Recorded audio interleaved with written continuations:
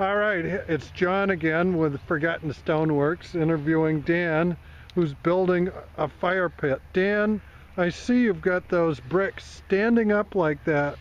How come they're standing up like that? To get a height so it's deep enough to have a good fire in. And so, how hard is it to put them in a circle?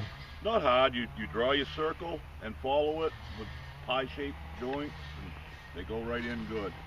So, how did you determine where to go on your circle?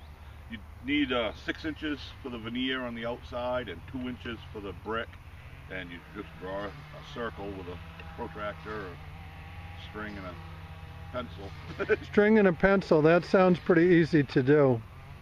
So you just find your midpoint. Right, to find your center point, you put a pencil in the end of the loop on the string and run it right around in a circle. Pretty simple. Well, let's take a look at these fire bricks. This is the inside of the firebox. Looks pretty good. And I see we saw that you were beveling them the other day. Right.